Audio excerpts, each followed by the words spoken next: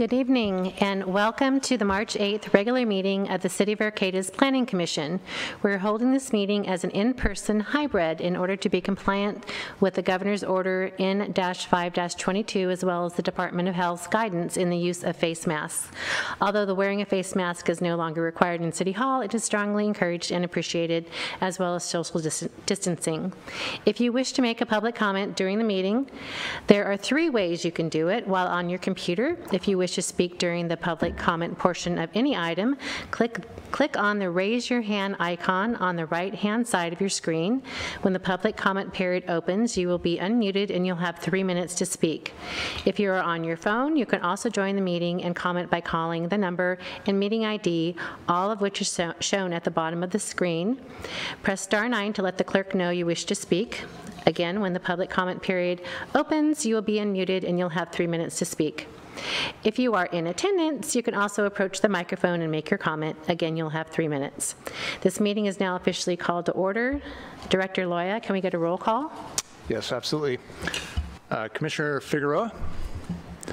Present. Commissioner White? Present. Commissioner Barstow? Here. Vice Chair Mayer? Here. And Chair Vasade Elcock? Here. And at the staff's table, we have David Loya, our Director of Community Development. So note that Commissioner Tagney and Commissioner Davies are not yet in attendance. Okay. Thank you. Let's move on to oral communications. This time is provided for people to address the commission or submit written communications on matters not on this evening's agenda. At the conclusion of all oral and written communications, the commission may respond to statements. Any request that requires commission actions will be set by the commission for a future agenda or referred to staff. Is there any member of the public who would like to address the commission? Yes. There are some attendees raising their hands on Zoom, and I'll just note that the way that the council meetings have been working, and it's been working pretty well, is that they'll take all of the attendees on Zoom first and then go to attendees in the audience. Obviously, we don't have anybody in attendance tonight at this point, so we'll go ahead and start with those who are online.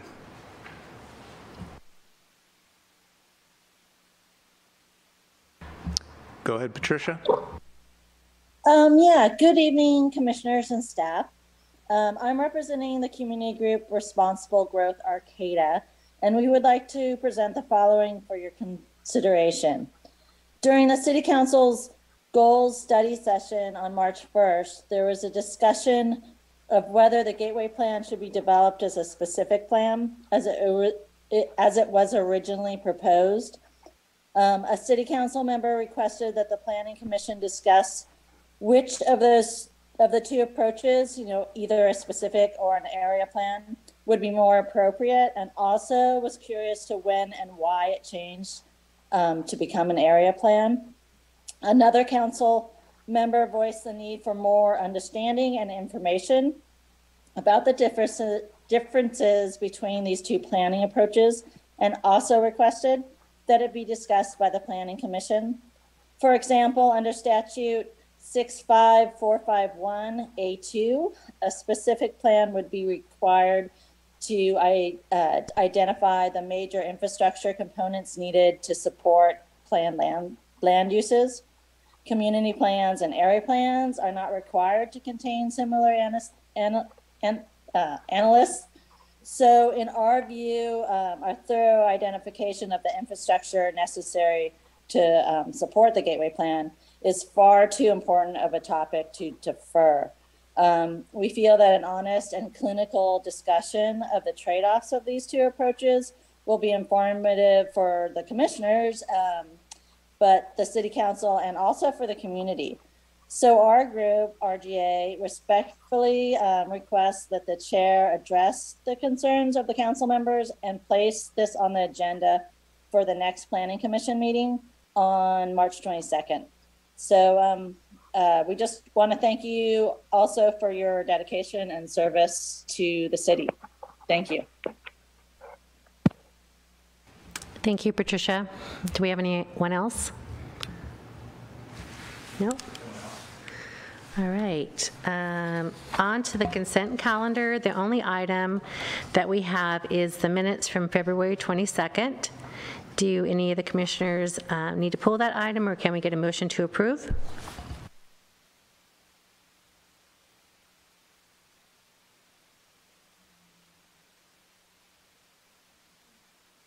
I think there did appear to be an error, and so I'd like to pull it. Okay, we're going to pull that, the minutes. What was the error? It was in the public hearings where it said that a motion was by Commissioner Davies and also seconded by Commissioner Davies, which I don't think is correct. And I wouldn't have caught it except for the fact that I couldn't remember who made the motion and I couldn't remember who seconded it. Okay, would you Thanks for bringing that to our attention. It should have been a motion by Tagney and second by Davies. So Thanks very much. would you like to make a motion? In that case, I'll move to approve the minutes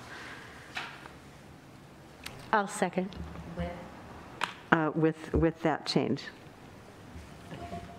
Okay, so we have a motion from Commissioner Mayer and a second from Commissioner White. Do we, can we get a roll call, please? Commissioner Figueroa, Aye. Commissioner White, Aye. Commissioner Barstow, Aye. Vice Chair Mayer, Aye. and Chair Vasid Elcock. Aye, so motion approved to approve the consent calendar. Now we will move on to public hearings, of which we have none, and so we'll move on to business items. Local coastal element update. Can we get a staff report, please? Yes, good evening, Chair and Commissioners. I have a PowerPoint presentation for you tonight and do have a little bit of setup. We started our in-depth review of the local coastal element portion of the local coastal program at your last meeting, and so I wanted to make this a regular topic as we alternate between the long-range planning documents that we're working on currently, and to give the commission and the public ample time and opportunity to comment and weigh in. One of the biggest issues that we'll be dealing with in this local coastal program update, obviously, is sea level rise and policy around sea level rise. And so I wanted to focus tonight on history of the sea level rise response in the city of Arcata, and then to bring that together with the recommendations that are made in the draft local coastal element, and then dig into that policy into any detail that you see fit. So I'll just start with this PowerPoint presentation, sea level rise response. I will note that the City Council took this matter up at their last meeting as well, and so it would be good to go and watch that meeting as well. There's some background in that meeting that I don't provide in this meeting that would also be useful for commissioners, both who have heard this before, but it's been a while, as well as those of you who are new and maybe haven't heard this before. So I wanted to key you into that. Okay, so I'm going to start off with just sort of an overview of some of the work that we've done in the past, just to orient us to what has been done before and where do we get direction for the draft that's before you today. So this picture was from a PowerPoint presentation we did, I want to say in 2016, and kind of the concept here, this was from a flood, I believe, in the 80s, I want to say, maybe the 70s, and you can see that the flooding is fairly extensive. It covers parts of Highway 101. Here you can see in the midground, the flooding backs up behind the overpass here and into Old Arcata Road. and gets into the Arcata Sports Complex. So this is pretty extensive flooding. And we kind of look at this as, quote unquote, a blast from the past and fast forward to the future, because these same extents are projected in our vulnerability analyses as being potentially subject to flooding in the future. Okay, so I'm going to walk you, the next couple of slides are actually from the April 30, 2018 City Council Planning Commission study session. And the objective of the study session outlined here was to really do a recap on the work that we had done since 2016, work in earnest on the local coastal program, as well as to seek direction. And this meeting is one at which we ratified the direction that staff was recommending to move forward with this planning effort. So we identified, sea level rise refresher, looked at the background documents, talked about how the coastal program works, looked at some of the land use policies, and then talked about the implementation plan. We rehashed that, the sea level rise projections, again, show extents up to approximately where you saw on that first picture I showed you. And one of the points we tried to emphasize was that sea level rise is not just a bayfront issue. Right here in this portion of Arcata, where the creek comes by Villa Way, you can see that sea level rise impacts up to the blue portion here will impact these neighborhoods and these drainage systems when sea level rise is at a certain point. Already these drainage systems are partially tidally influenced, and so as the sea level rises, they'll get more and more tidally influenced further and further up the reaches. So that was one of the main points that we were looking at, this high level. Back in 2016, we gave an overview of climate change science in general. We talked about these vulnerability analyses that we're using this bathtub model where you basically just fill up the bay to a certain elevation and see what does that look like on the map, which has some limitations that I'll talk about in a little bit. We looked at different projections, and there are several different projections even today, depending on your risk tolerance. And then we talked a lot about how we had done some work looking at what is the current levee system around Arcata look like? What are the elevations? And so we can dig into that in a little more detail if you're interested. But we already have a protected system. The dikes, if they went away today, the tidal floodwaters would come into about the inland extents that you see on this image to the left here. In 2017, we advanced this work a little bit further, and we had put forward this concept of having a phased adaptation strategy, this measured retreat where we would slowly walk back from areas that were subject to potential inundation in the future, focusing on, first, releasing assets that were, lower protective value and or, had already been planned for accommodation, like McDaniel Slough. And to focus on this, what we at that time were calling the urban peninsula or the protection peninsula, which now is just referred to as Zone 1. So the idea being that this area down South G&H Street that has the wastewater treatment plant at the very tip, lots of industrial uses and commercial uses, lots of residential uses, and a couple other commercial and industrial uses off to the west here, that those would be subject to some form of protection over the course of time. This little graphic in the center here does some of the back of the napkin estimates that we had been using to try and identify whether this was a valuable consideration, an area that was worth protecting. In short, the image here shows you that there were approximately $141 million worth of assets in 2017 dollars at the time, and that would cost a total of $15.4 million to protect 18 feet. And so this was, as we were presenting at the time, a fiscally feasible and reasonable trade-off between those two value systems, up to that point at least. I'll say just by way of passing an alternative concept, one that's been promulgated by many, is that, well, if this is in a mapped inundation zone, why don't you just start,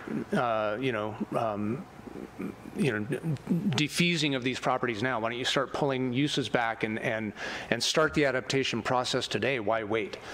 And so we can talk in a little bit more about that in detail when we're looking at some of these other maps, but we contrast with that. We say, no, we want to ultimately have, as long as it's feasible, to protect our city boundaries, our existing uses, that we want to continue to do that, but then also plan for a shift in those uses so when it's time to retreat, it's easier to do so.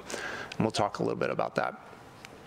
We talked about the different strategies on the one end of the spectrum for protection, accommodation in the middle, which would be, either accommodating the floodwaters or designing so that they are, adaptable, and then retreat on the far other end of the spectrum. But that adaptation is ultimately, a spectrum of activities that we would use for different asset types, depending on their risk tolerance and on the threat to those assets. And so, for example, we don't want to site a new critical facility, a new emergency room hospital in an area that's going to be subject to, future inundation or potentially tsunami hazard. But it may be okay to, site some new businesses in that area. And so that's kind of the approach that we took. We had, over 2016 to 2018, a ton of public outreach. One of the things that I'm proudest of, because I feel like our little pilot project that we were doing here on King Tide photo documentation was picked up by the Coastal Commission, and they now have a statewide program where coastal communities all across the state are doing this. I don't know that we had any influence over them rolling that program out, but I know for a fact that we did it first, so I'm going to claim that we did. But we had a lot of public engagement through 2016 to 2018 and took a lot of that information that was ultimately baked into the document that you have before you tonight. We also entered into a couple of contracts to get more specific resolution on our vulnerability, our responses, what the local sea level rise predictions would be.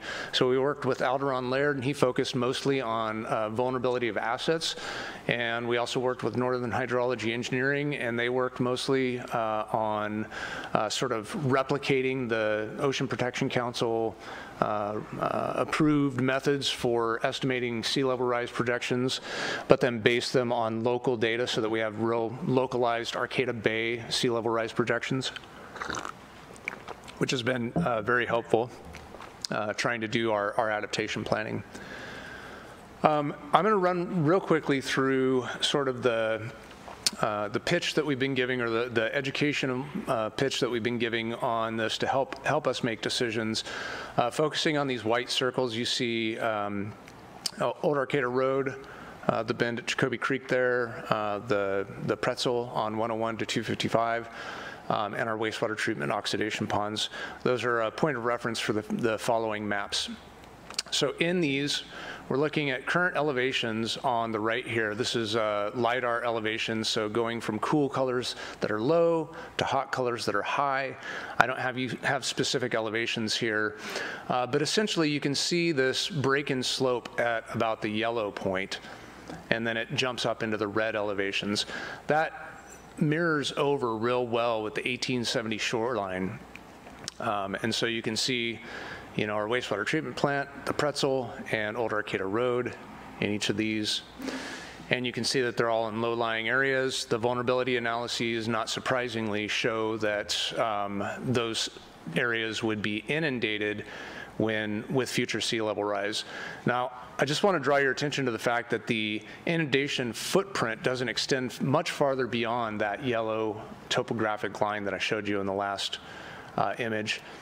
The other thing I want to share with you, and it's a little bit more poignant in the upcoming slide, but that these inland extents, again, would be about the same if we breach the dikes today as they will be with 100 years of sea level rise projected.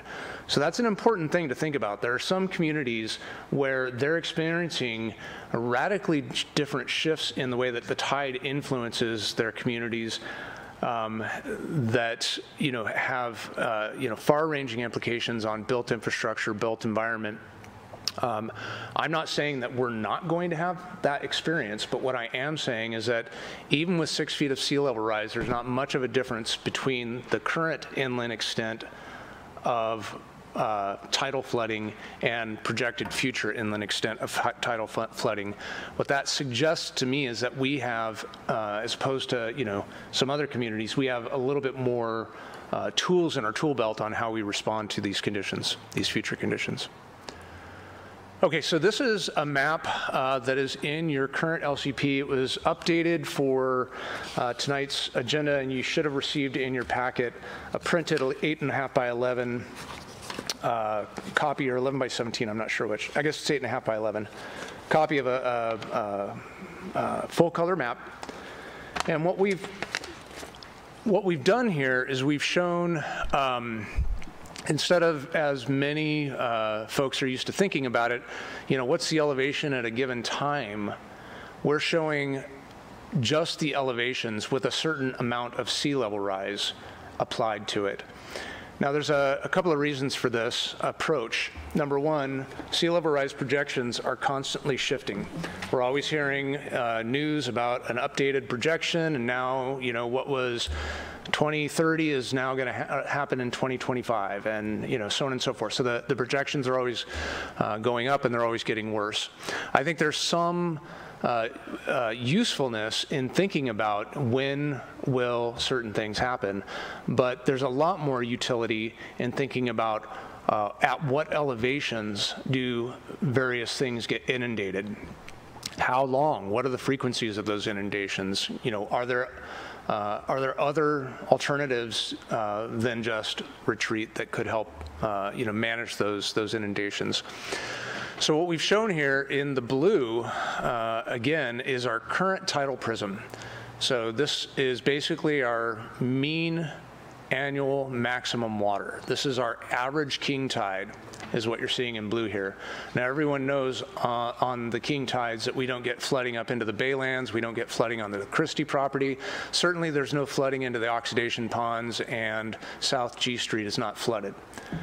So you have to ask yourself, well, if the inland extent of today's tidal flooding would go to this point, and if I don't see that kind of flooding today, then what's going on? Well, what's going on is that we have levees in place that manage those tidal waters. 100 plus years ago, levees were placed all around the bay, reclaiming those tidelands, and they were put into agricultural production. So those reclaimed former tidelands are all behind that defensive structure. Our South G and H Street is also part of that defensive structure. Ultimately, Samoa is part of that defensive structure as well. And so it was instructive, I think, in our local coastal element to put this image in here to show you the difference between current inland projected extents based on this bathtub model, where you just fill up to a certain elevation, and the projected future inland extents if you give it 3 feet and 6 feet of sea level rise.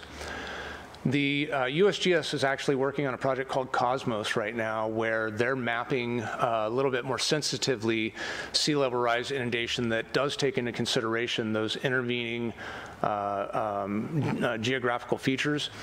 And so we believe that sometime in the next year or two we'll have better modeling for this. In addition, we're looking to apply for a Coastal Commission grant soon to do a little bit more sophisticated modeling for our area. But for right now, this is the state of the art. This is the best we can do in terms of representing this graphically. Now, one thing that's important to note here, that just because you see a map like this doesn't mean that's going to be the daily condition. So this blue area is our mean annual maximum water. So this is the king tide average. This happens a couple of times a year. Certainly the tides around the king tide are also very high. Some of them approximate and approach the king tide. And so there are going to be periods or frequencies when we'll experience this level of inundation.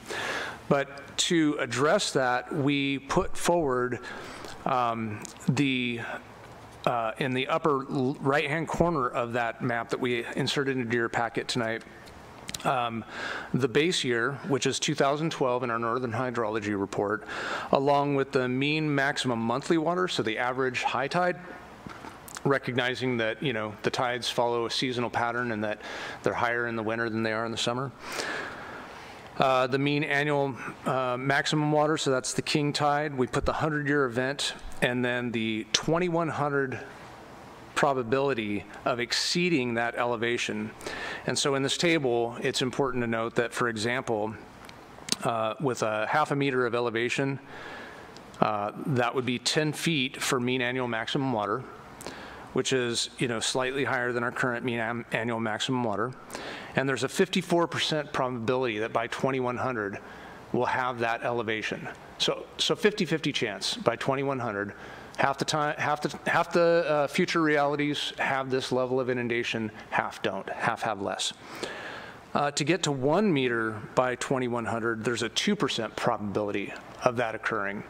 And so in all likelihood, and this is, again, these numbers are with the what's called RPC 8.5, so the higher emissions scenario for sea level rise projections. There's a 98% chance we're going to be less than what's projected at a meter by 2100. So we're just trying to introduce some concepts here that it's more than just looking at a map and seeing like, oh my gosh, the floodwaters are going to be up to that elevation. We should really do something now. We want to make sure that we're taking into consideration the probability that that will happen and the probability that those impacts will occur, and really right-sizing those for the types of decisions that we make about the policy that we implement now and how we roll out our adaptation strategy overall. So just to give you a real concrete example of what that looks like, planning for a meter of sea level rise by 2100 with a 0.2% probability makes a lot of sense if you want to site a hospital.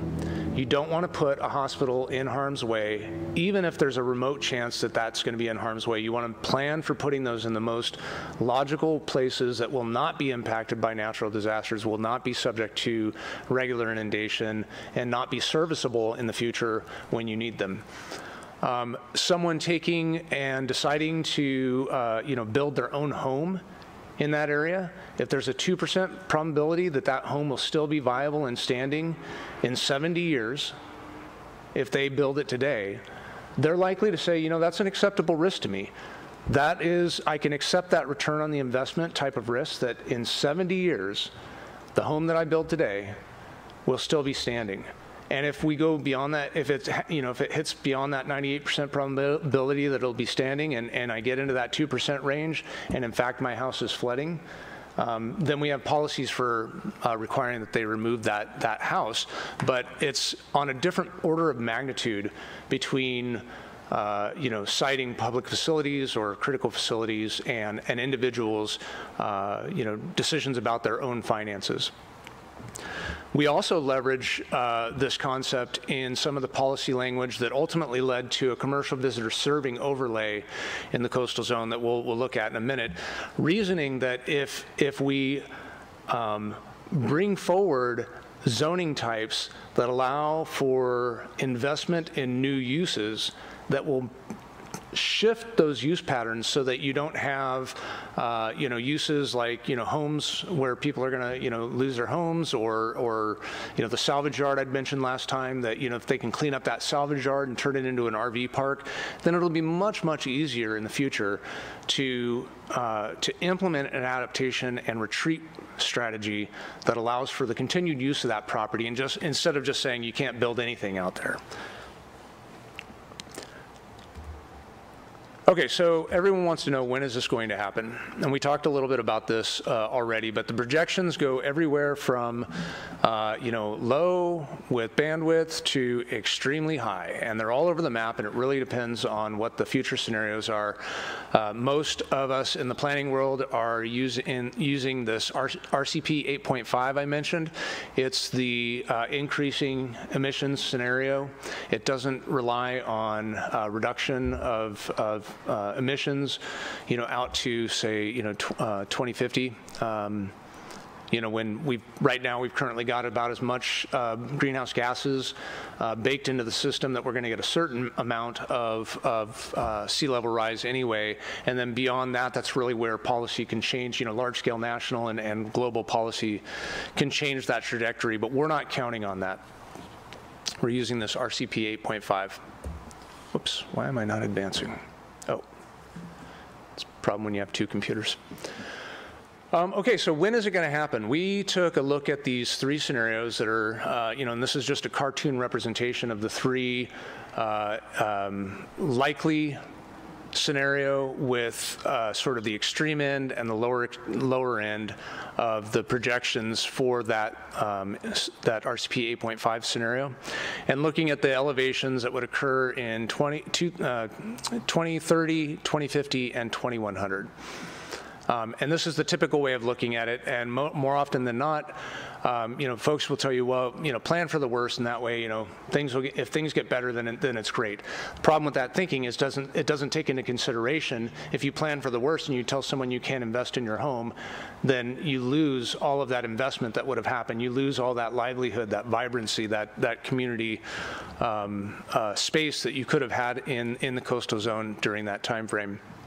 And so we want to make sure that we're right-sizing the projections for the types of uses. But if we look at these, you know, typically people would look at this and say, hey, look, there's a huge difference between maybe 11 feet, if this is feet in elevation and this is time on the bottom here, you know, 11 feet or 12 feet with this lowest case scenario and 15 feet with this highest case scenario. You know, that's a big difference. So around this time, we started thinking about, well, what happens if you project these out way into the future, and instead of thinking about the time when this is going to happen and being uncertain based on the projection that you're using, what if instead we said, look, there's a, you know, an elevation that we can protect to. In this graphic, we're just saying arbitrarily that it's 18 feet of elevation. We can build levees around the city of Arcata and protect to 18 feet of elevation. And then you ask yourself, well, when do we hit 18 feet? Instead of looking at 2100, am I at 11 or am I at 15? We would be looking at, is this going to happen in 2100?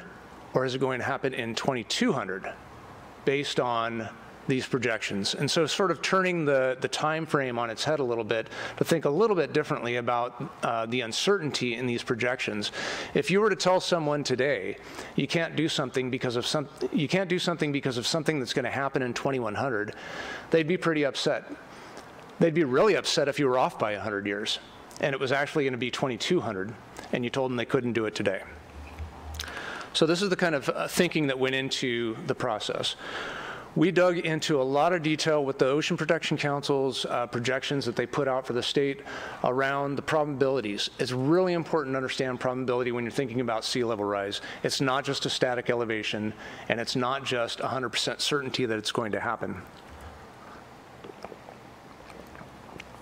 So looking at the North Spit, and again, these are the projections that are included in the OPC's 2018 guidance, looking at higher emissions, RCP 8.5, so the high emissions projection.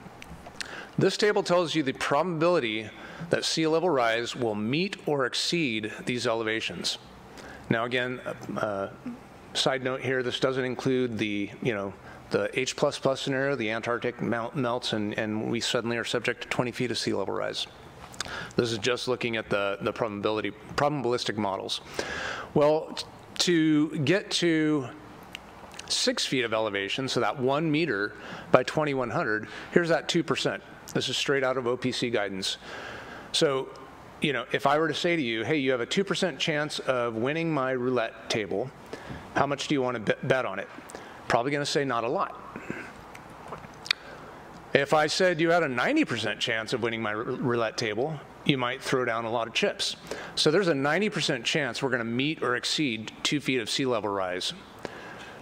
There's a 2% chance that we're going to meet or exceed 6 feet by 2100. And going out this table even farther, you can see it's infinitesimally small that we would get to 2 meters or even 10 feet. 0.1% chance at that probability, 0.1% chance that that eventuality would happen. So it's important to look at these tables, and we've structured our recommendations based on both the probabilistic models, how likely is this for different asset types, as well as the inundation risk. Once it does reach that, how often, how frequently are we going to experience those conditions, and can we protect those assets by enhancing the existing levees? Okay, so the next question is, what are we going to do? This is where this elevation analysis of existing levees came in. This information was used to make the estimates on how much the levees would cost to protect that protection area. I'm going to skip a little bit of that. And ultimately, the direction was given to, yes, let's pursue this quote-unquote protection zone. Now we're referring to it as the adaptation zone, where basically we would fall back last. So the, just super big picture, the idea is that these low-lying areas around this that are, in lower value uses and have already some adaptive capacity would be less protected. It's not to say we would stop protecting them today, but if sea level rise is rising quickly enough to overtop the levees that protect these bottomlands, we would let those go first and start thinking of those in terms of habitat qualities as opposed to maybe agricultural qualities. We'd be looking to restore these lands and maybe use those as wetland banks to offset the impacts, the minor impacts that we'll have to wetlands as we're protecting the rest of the city. And so this was overall the strategy that was kind of directed in 2018. The goal was to create desirable and feasible adaptation. The objective is to develop criteria for suitable investment of public and private resources, and we would have a strategy that implemented a measured retreat. So we would accommodate the tidal where planned and infeasible to defend. We would adapt uses and assets that are infeasible to defend, that are in those zones. We would defend where it's feasible. We would protect the areas like South G and H streets, and ultimately retreat where and when no longer feasible to defend or adapt. So that's the overall strategy that we've been given. So right now in your packet you'll have this image. I believe it's 8-2. Figure 8-2, 2-8-2. And this demonstrates this zone 1 where we would fall back last. Ultimately, if the sea level rise, I'm sorry, it was in the packet from last time. We didn't replicate the LCP this time.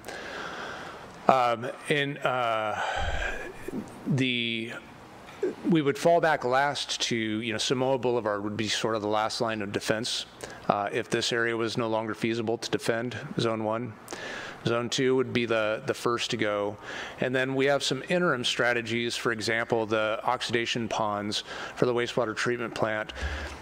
Ultimately could be a first step in retreating from zone 1 that would offer an opportunity for establishing new wetlands, new habitat that would provide some storm surge protection, some some settling pond protection potentially, and then ultimately this would be planned for and phased with a retreat strategy for the wastewater treatment plant that we'll be looking to do over the course of the next 40, 50, 60 years, depending on how quickly sea level rise occurs. And then by that time, the plan will be in full force and effect to have the rest of this land retreat as necessary. Again, I want to point out, we talked about this at our last meeting, that the Gateway Area Plan, which is just north of Samoa, is heavily involved in our sea level rise strategy, our retreat strategy. We have hundreds of homes in this area that we can relocate into that area. Okay, so just shifting, and I believe this is the last slide, to the proposed zoning in the local coastal program. This was based on the direction the Planning Commission gave in December when we looked at these to make these modifications. I don't have listed here all of the changes, and so there might be a few minor changes elsewhere that I won't point out. But I will point to a couple of the major changes that we had talked about. The first is that, you know, some of these properties here, like we discussed last time, will become mixed use in this local coastal program update. Some of these are industrial, some of these are commercial right now, but we are just labeling them all mixed use. And that will sort of set the stage for whatever becomes adopted into the Gateway Plan, ultimately being able to easily be transitioned into a local coastal program update that mirrors, because that is really a mixed use plan. The other major change that we have here is this CCV, Coastal Commercial Visitor zoning designation that covers a large part of the protection zone that's privately held. And again, the point of this zone is to try and encourage conversion of land use you know, away from, in particular, the industrial uses that are happening in these pink zones. There were some changes that the Planning Commission also recommended in land use types in the northern side. I didn't show that on this map, but this land use map is in your local coastal element. Those changes, I think we went over last time, the Spear and Alliance changes from residential low and very low to residential medium density. So those are the slides that I had prepared. That's kind of what I wanted to go over tonight in terms of the presentation. And really now it's just an opportunity to kind of open it up. We could take a deeper dive on the local coastal element if you wish, to look at some of that policy language, and I can connect the dots between the discussions that we've had that I've just conveyed tonight about the overall strategy and how we've translated that into policy language if you wish, you know, or if you have specific comments or recommendations, we can take a look at those too. Thank you very much. So staff is looking for questions and to provide guidance to staff. So does anyone have any questions or comments? Commissioner Mayer? I have a couple of questions first. And can you hear me with the mask on? Barely, yeah. Maybe I'll take it off just to speak into the mic. Is this better? Okay. The first one is, in all of these assessments, is there a mechanism built in to incorporate more recent scientific analyses of the rate of change of sea levels as we learn about them? You know, we're all very aware that the most recent FPCCC report indicates an accelerating rate of sea level rise, and it seems as though your charts can deal with that. But the sort of benchmarking system in the action parts of the plan might need to be adjusted in terms of our risk assessments. Is that something that's built into this planning process? And maybe you could explain how. Yeah, I think part of the concern over continuously increasing rates or, you know, changes in the science and how that would impact our plan if we were to establish timeframes associated with these sea level rise projections was part of the motivation for shifting away from including that in the document. And so I would say that our document is completely insensitive to changes in rates as they're projected and completely addresses the impacts, because instead of focusing on the timelines at which the elevations will be achieved, which would be, you know, superseded by subsequent projections. We just focus on the elevations and what those trigger points are for the elevations. In fact, in some of the policy language, we explicitly state that we know that sea level will ultimately rise to a certain, it will certainly rise, and that the projects will likely be subject to inundation. And we specifically say that we're not telling you when that's going to happen. We're not going to guarantee that you have a 30-year term or a 50-year term. Each investor has to make that decision for themselves. I do want to ensure that before we adopt this plan, that those probabilities are as updated as possible. Even those will likely be outdated, as these projections change, because they're relational to one another. But ultimately, I think that we can address, through either periodic updates if necessary, or just recognizing that, the best available science is what we'd be using. Obviously, if the rate of sea level rise change, outpaces the city's ability to manage retreat, then we're not in a planning scenario anymore. I mean, many people have looked at the projections that I showed on the last set of slides and said, well, yeah, why don't you plan for that H++ scenario? You need to plan for that, that biggest case scenario. And the reality is that's just really not a planning scenario. If we're going to have 20 feet of sea level rise between now and 2100, then we're not really going to be worried about low-lying areas. I mean, 20 feet of sea level rise is going to come up to the Northtown, foothills of Northtown. It's going to be completely inundating all of our low-lying bottomland subdivisions, and that rate of change will be much, much faster than our capacity to manage retreat. So that's more like a disaster planning scenario as opposed to a planning scenario, a development planning scenario. Okay, so that's a good seg to my next question, which is the draft plan deals with the sea level rise issues and the hazard mitigation issues for things like seismic hazards, tsunami, et cetera, in separate sections. But in reality, those areas in, I think you've called them Zone 1, of unconsolidated soils that would also be inundated with sea level rise are the same ones where the soil would turn to mush in a big quake or the large tsunami that we're probably a little overdue for. So I'm wondering if that combined set of risks fed into some of the land use designations and retreat strategies that you've been trying to put together. Yeah, that's a really good point.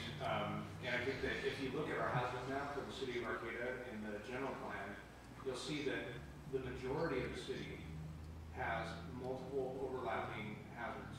It just does. It's got, a hazard map. Thank you, Colin. I'm sorry, I'll start over for the public's benefit because they couldn't hear what I was saying.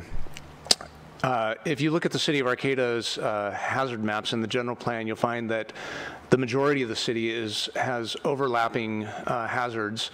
And so there's really nowhere in the city that doesn't have a situation that has multiple hazards. And each of the different hazard situations has different timelines, trigger points, and scenarios for responding to them.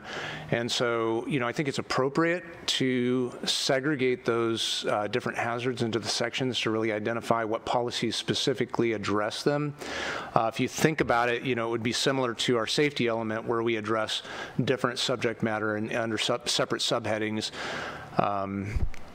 But it does not play into the decision-making process that because a particular site has both a tsunami hazard a liquefaction hazard and a potential sea level rise vulnerability, that site should not be developed in a way that another site that doesn't share those characteristics should be, for two primary reasons. Number one, we would basically conclude that the entire city of Arcata is not developable using that methodology. And then number two, because the because of what I described earlier, that the hazards are typically independent of one another and on completely separate timelines. So I hope that answers the question. It does. And I guess the third question is going back to those protective structures around what you're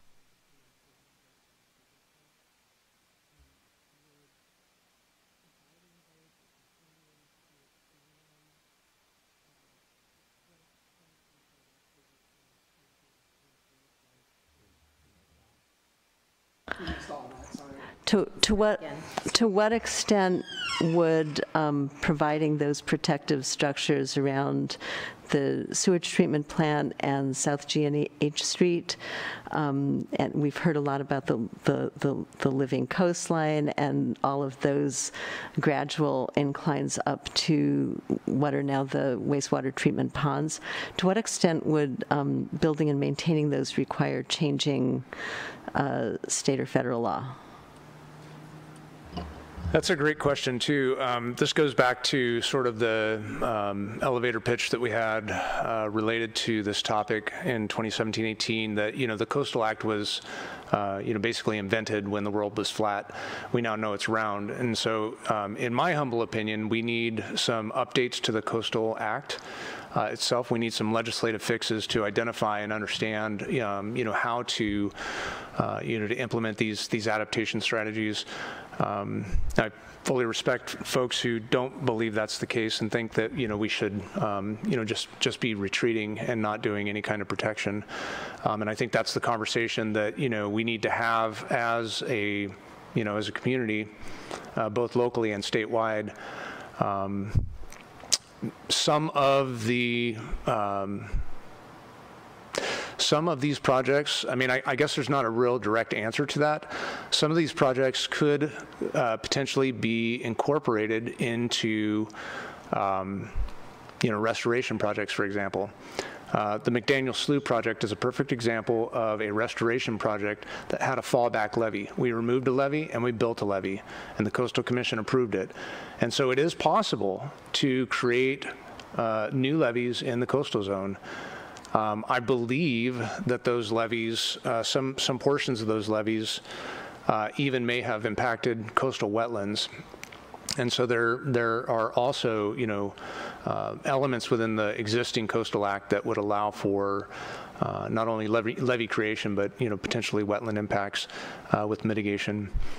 But I do think it's an untested element to our local coastal program. It's an area where we are certainly at greatest risk of the Coastal Commission having major concerns with our local coastal program, and it's also an area where, in fact, there's very little impact of us making the statement that we believe levees should be created to protect these assets, because the majority of the lands that are subject to this type of infrastructure is in the Coastal Commission's retained jurisdiction. So we wouldn't have any say, our local coastal program wouldn't have any influence over the decision to add a levee or not. All of those decisions would be made at the Coastal Commission level.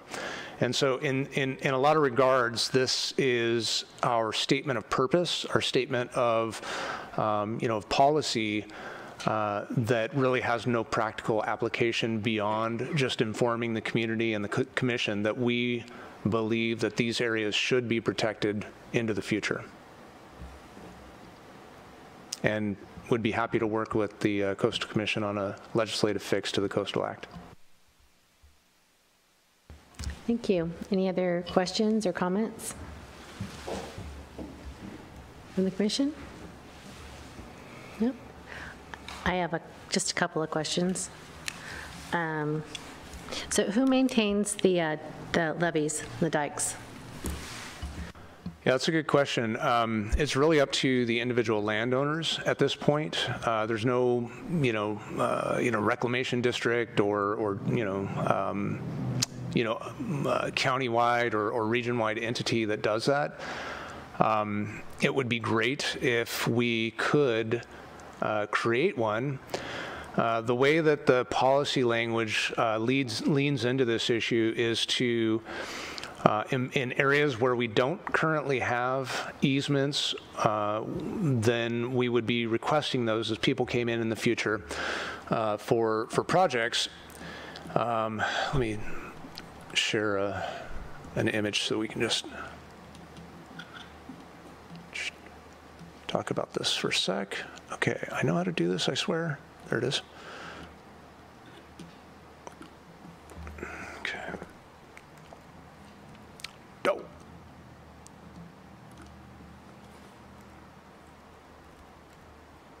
Okay. So in this area, for example, on the backside, this is G Street, and here's all the industrial lands. There's a nice little business park down here. We would need to acquire an easement to this backside here to maintain and build a levee. So property owner X comes in and says, hey, I want to do a project. We say, great. Two things. You got to give us an easement. You got to build out the core for this levee, and you got to let us have a trail on it. So we got to have public egress as well as the easement to maintain a levee. And we work with all of the property owners on this side to obtain similar easements.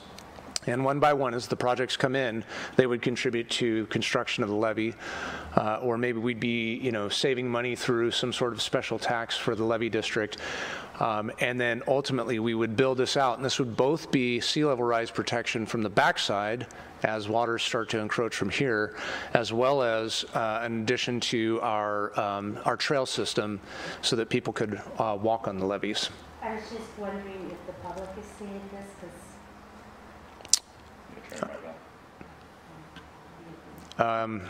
it doesn't look like the view is on that right now. So how many privately owned levees or dikes, are they the same thing? Levees and dikes, same thing, just different terminology? Are there? And what happens if the property owner doesn't maintain that? What's the fallback?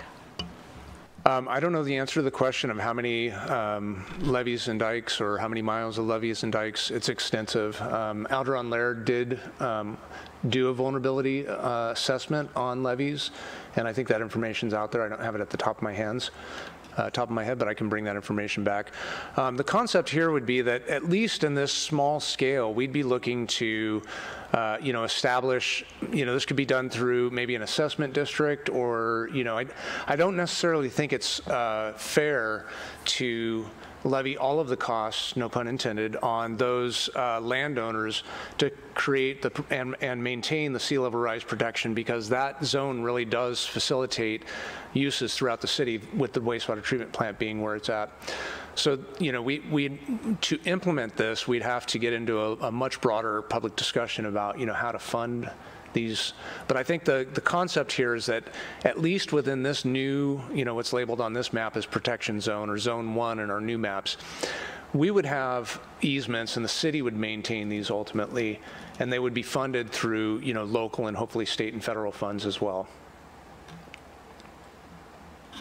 So there's the private property. I mean, is it expensive? I mean, that's just really scary to me that, what if the owner can't afford it and they let the levees go or something happens? That seems kind of serious to me. Yeah, that's part of the reason why in this plan, the city of Arcata would take that easement and would carry on that long-term maintenance of those facilities. And the reality is that, again, the funding sources at this point are speculative. I know the state's working on a funding source right now that's going to help jurisdictions plan a shovel-ready pipeline of projects to work on adaptation projects. And so we're looking forward to seeing more information on that through 2022, and I'll share that with the Planning Commission when that comes out. But essentially that could be, those kinds of funding streams are being developed, and they could be leveraged to help, initiate and or maintain, projects like this in the future. And so some of this is basically, at this point, we're trying to identify the policy and the zoning that would allow these programs to be implemented, and trying to establish a framework that will ensure that they are maintained, for as long as we can, with the resources that we have available to us. Now, the policy doesn't commit to any specific elevation. Right now, we think we can probably do 15 to 17 feet, at least with the wastewater treatment plant. And we think that that's reasonable, but it could be that, even after enacting this policy, if we can't generate the funds to build it out, or if we can't generate the funds to maintain it long term, and the levees are relatively stable. I mean, you look at it, we have earth and dike levees protecting the most of Humboldt Bay. They were not engineered. That's literally just piled up mud. And those have been standing for 100 years. Now, some of those are also starting to fail, as winter storms are causing erosion and sea level rise will start to overtop. So I think that, the two take-home messages here are that, one, we do need to see an entity. We can't leave this up to the verities of, individual property owners to maintain. So we do need to see an entity maintaining this. And it would be great if we could develop an entity region-wide, a JPA or a, dike reclamation district or something like that that could maintain the dikes region-wide. But that just hasn't happened yet. And then number two, that once these things are built, I mean, I think that they're expensive to build, but once they're built, they're relatively stable. Okay, and then regarding our wastewater treatment plant, what's the Coastal Commission's opinion on having where it's located?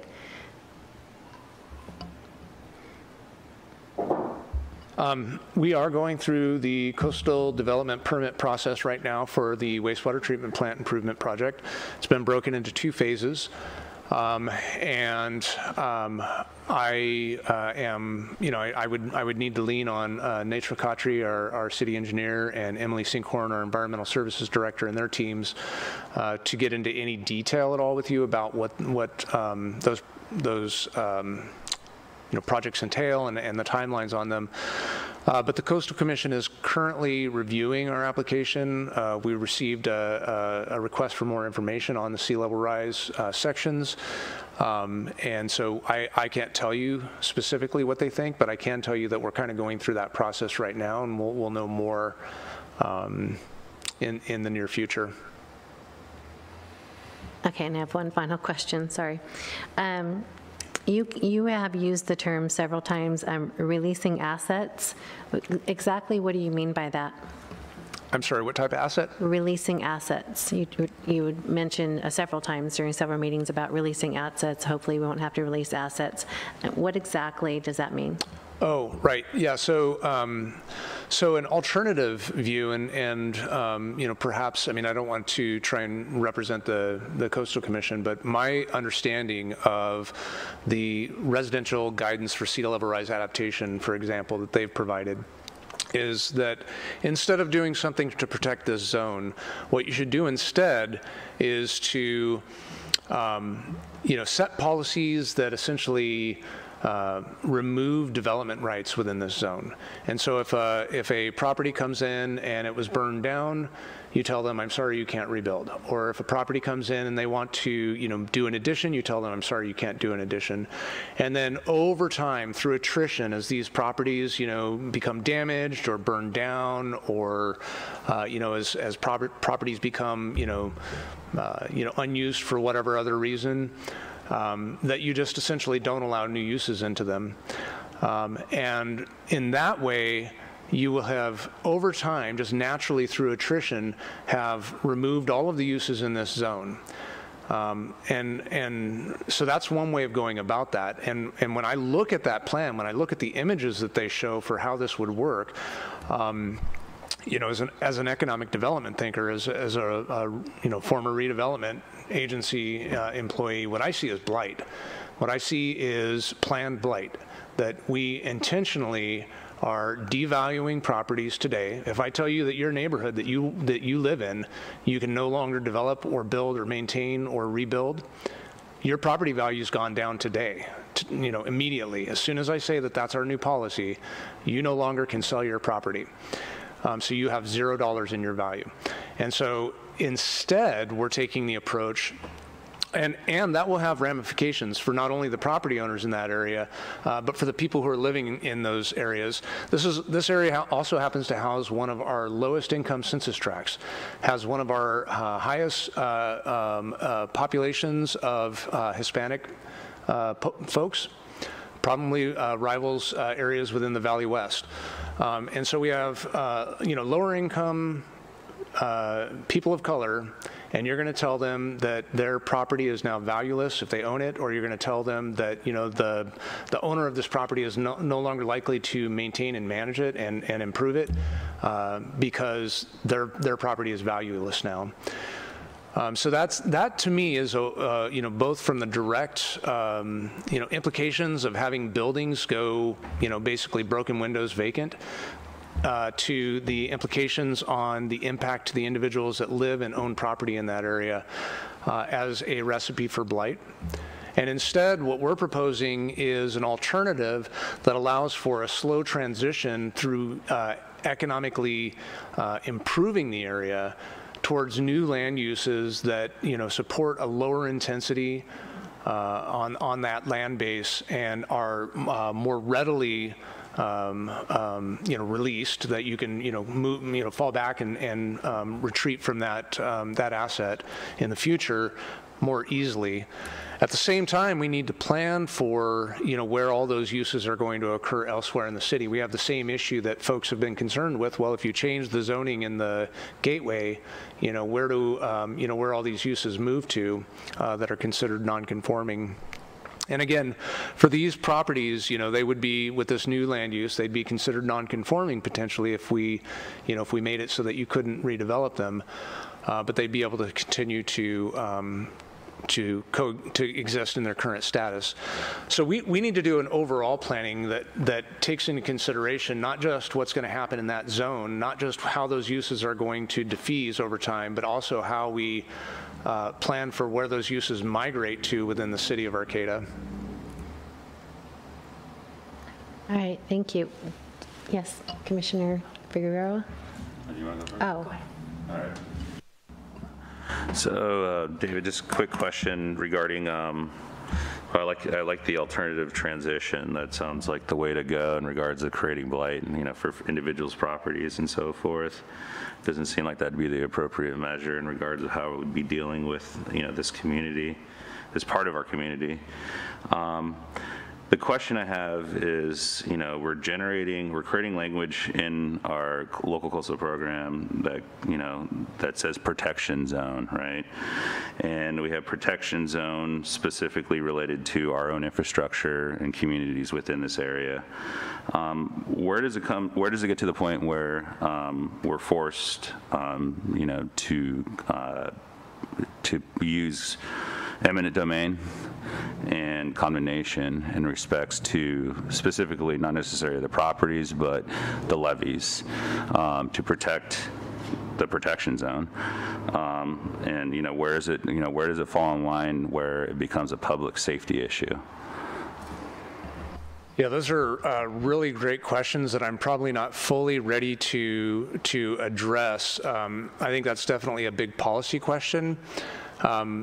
The couple of things that I will say is that we own a lot of the land that surrounds this area, and really it's just this back edge here that we don't own. And so, we continually seek to acquire new properties that we can use for, near term, the restoration agricultural purposes like you see on the Baylands, as well as, for future adaptation purposes. And So I would say, you know, I don't foresee the city needing to go that route.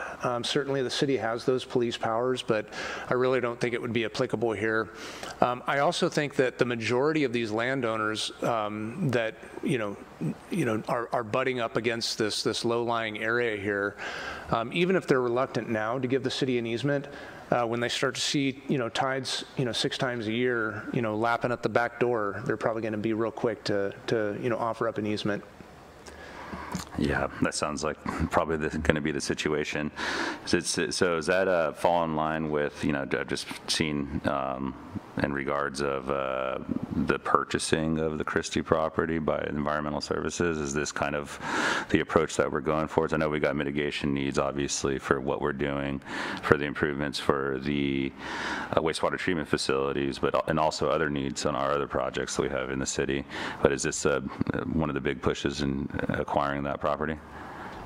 Yeah, that is definitely a consideration. And when the Christie's agent reached out to us and let us know that it was on the market, that was certainly the first thing that I thought of. Commissioner White, did you have some questions? I think that Christian kind of covered. I was just also weighing in or agreeing with that. I think it's better to utilize those properties as much as and as long as we can so that we're not displacing the poorest of the poor. I'm wondering if you can talk a little bit about the coastal commercial visitor serving and how that might affect those people if there is some transition, and is there any funding opportunities in place or in plans to help those folks if they are displaced for that? Yeah, that's a great question. I mean, we have, on multiple fronts. I mean, there's a lot of change going on in our communities, and it's going to, change has a tendency to affect different people differently. And I think that, what I'd like to be able to say is that we will, have programs. Oops, that's not what I meant to do. Have programs in place so that, we can, darn it, sorry, trying to zoom in on this map here.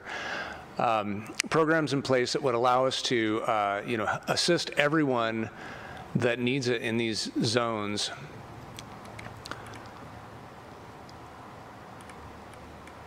And so kind of just zooming in here, what you can see is this entire area right here is zoned residential.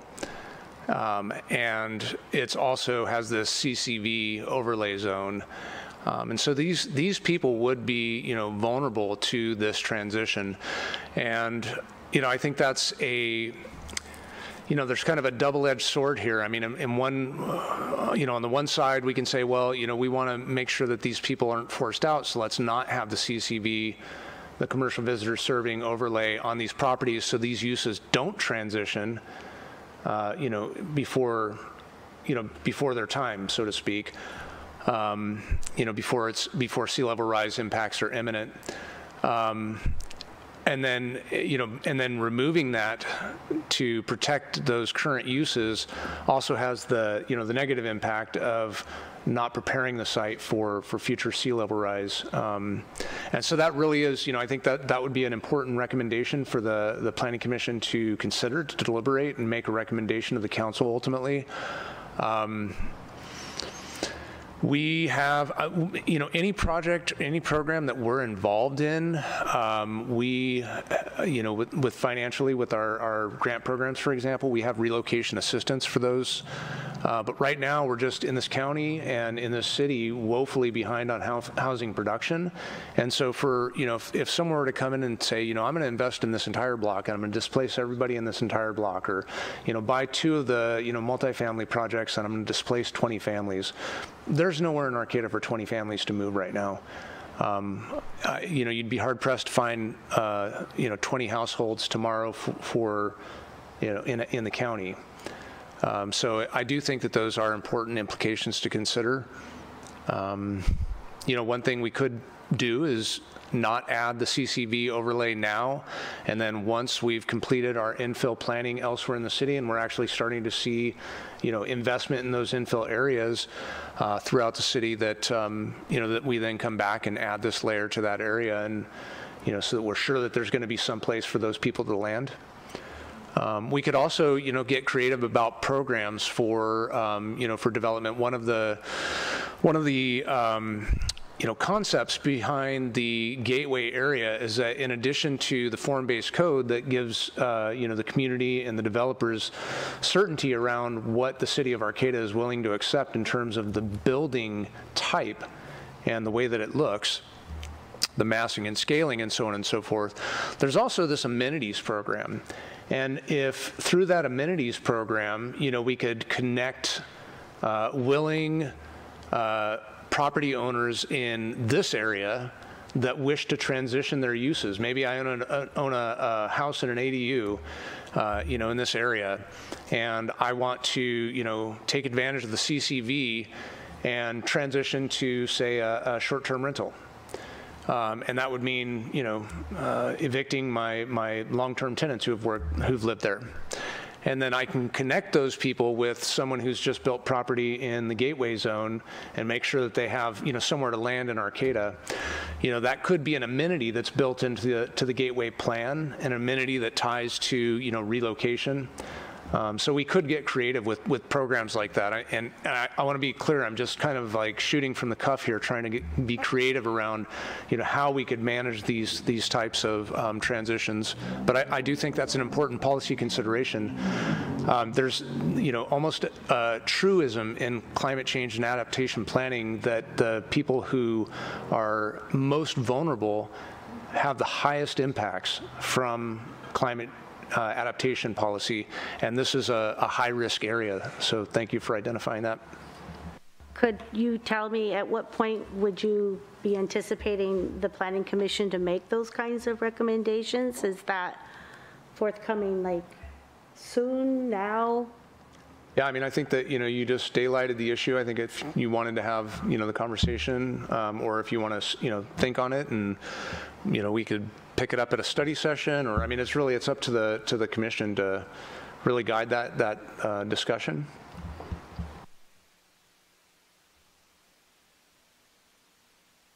I was just, and it talks about the cities continuing to protect and defend significant investments where feasible, and I guess I'm just trying to clarify, like, what does a significant investment mean? Like, yeah, that's a great question. That's probably not terribly clear to a lot of people.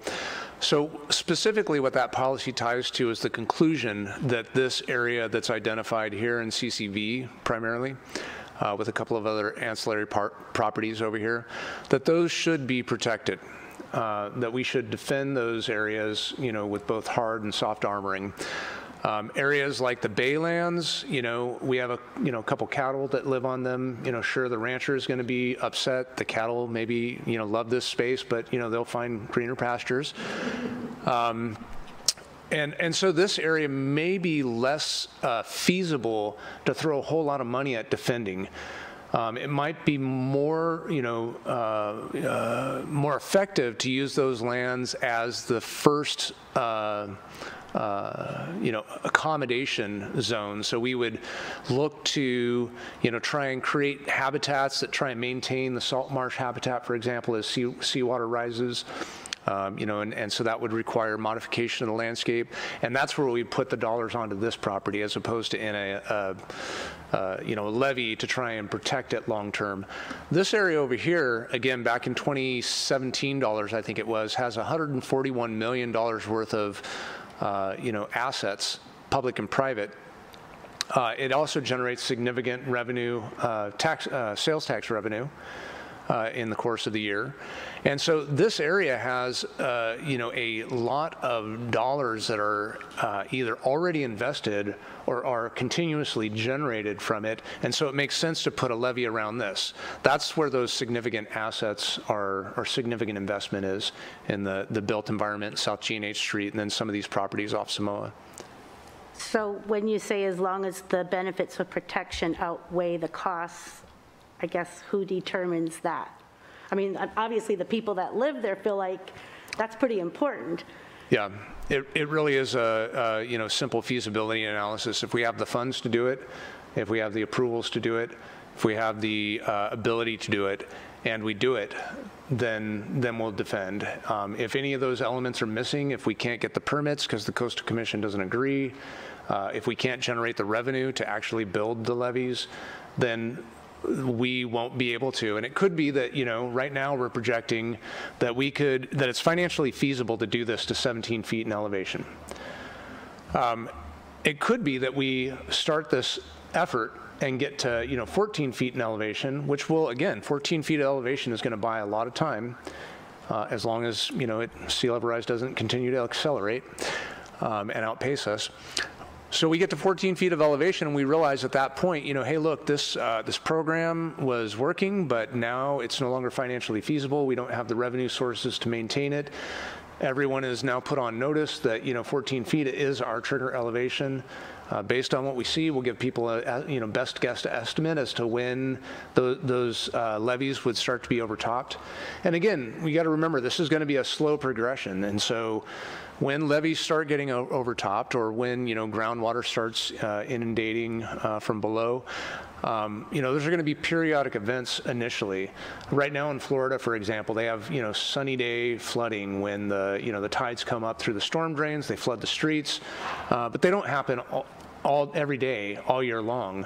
If you were to look at the maximum inundation footprint of those areas, though, you would see that they go quite a bit inland. So we'll have the same thing happen here, is that at some point we'll say, look, we can't defend this anymore, and at that point there will still be a time frame when those uses will be serviceable, and really depending on the trajectory of climate change and sea level rise for us, those uses may be indefinitely feasible, with that periodic nuisance flooding, or it could be that sea level rise continues to overtop those and they become permanently inundated. So there's a lot of unknowns, and I think those unknowns and that low probability of event is what drove us ultimately towards the recommendation and drove the decision makers towards the recommendation to adopt a strategy that tries to take advantage of near-term and medium-term economic output from the area, as we have it, and it also forestalls this decision that we have to make about social justice. It also provides economic opportunity for employment opportunity in the near term, and it also doesn't throw those neighborhoods into essentially, precipitous decline in value by coming out and stating that, hey, these things are valueless today because you can't build on them. So there's a lot of upsides to the strategy that we're doing, I think. Could I ask one more question? I know that it's not a crystal ball, and we don't know whenever that trigger is going to be, and the unknown question that bothers me the most is what happens to those people? Are they on their own? Or is this the point where we come in and we trigger that we're going to, help these folks who are going to be displaced, whatever that, sea level rise number is? Yeah. Yeah, I mean, I really do hesitate to predict. I mean, I think it really depends on, what those impacts are. If we get all it takes is one ice sheet. If we get a significant increase in sea level rise in the near term, then again, we're in more of a hazard mitigation scenario. We're in more of an emergency response scenario. And I suspect that, we'd have, Red Cross and hazard, designation at the state and federal levels potentially, and funds would be probably released and made available to relocate people. But I mean, that's all just pure speculation. But then we've moved from planning to disaster. Yeah. And that's not a good place to be, obviously. Not for these folks anyway. Yeah. Yeah, and it really the intent here is to create policies that do form or cluster around, a planning horizon. It's a little bit of a challenge because our typical planning horizon is like, 20 years, or sometimes we'll make a, 30-year plan, but that's really reaching out there because there are a lot of unknowns at that point. And so, I think we are really challenged with this long-range planning work where we can project out, with a high degree of uncertainty, but we can project out scenarios. And we just, we don't have sort of the certainty of the near-term, decision-making process. So. I promise this is just my last question. So what would it look like if we did delay the coastal commercial visiting serving overlay zone until we had some kind of agreement or benefits with developers over in the gateway where they might be able to help move these and relocate these people? I mean, what would that do to, I know you want to start thinking about, we're going to be, that's money in the hand if we can, capitalize on that. But at the same time, once we put that overlay and there's no plan for these people, where do they go? Like you said, right now, if that were to happen, we could have all of these families displaced and no plan in place for them. Yeah, I mean, I think it could be done in 2 steps, and that would ameliorate some of the concern about that. Because I could see, one of 2, probable scenarios for that area. I mean, if, the dream is that, someone, for instance, buys the scrapyard and turns it into an RV park. RV parks are, have almost zero built environment. They're highly resilient to flooding. So if it's flooding part of the year, you just don't use the RV park at that time. And then ultimately, if it becomes such that, it's flooded most of the year, that's a very easy asset to remove. And so, but clearly we're not just going to have hundreds of RV parks in this area, so there are other use types. I can see those properties where there's already, housing units more than likely being converted to some sort of a tourist accommodations. And so, most likely scenarios that some investor buys the house, maybe it's a local, family that has some extra income, they buy a house and then they turn it into a SRVO, a short stay rental. For tourists. Another idea or scenario is that, they could buy up multiple parcels, combine them, and then maybe build a boutique hotel or something like that. It's a little more infrastructure out there, but so you'd have to contend with removing that at some point. So I don't know, there's just a lot of speculation on how that property could get used. And I think ultimately breaking it into 2 steps where you adopt the CCV onto the pink properties first, and then once we've developed a better plan for relocation, adopt it onto the multifamily properties next, it's a very viable suggestion. Thank you. Are there any other? It's looking a lot like this document is nearing completion. And my question is, what is the process from this point going forward, before we get to implementation? Yeah, this is a draft document.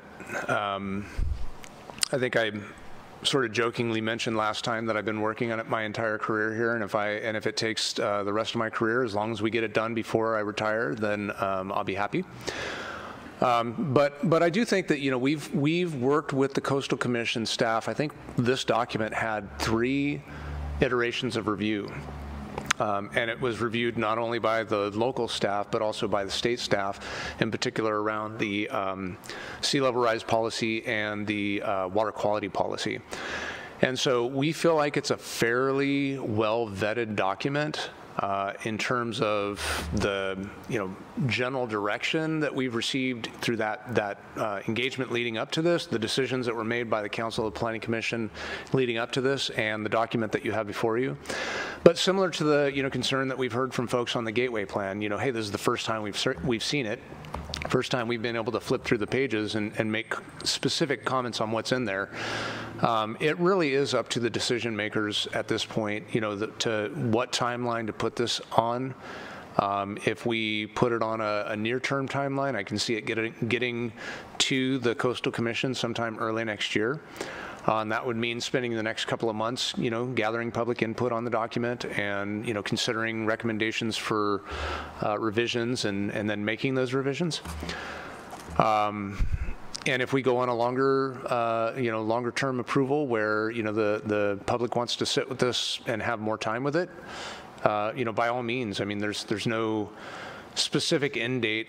I think we've got enough of a product right now to satisfy the Coastal Commission for the grant deliverable. They gave us a 2018 grant, I think it was, to produce this work. And the intent was, the original scope was to complete the local process and be ready for submittal. But I think they'll be flexible once they see the documents that we have, produced, and that we're, basically in the final public process in the review of these documents. So, do we have any members of the public that have any comments? More comments. Oh, okay.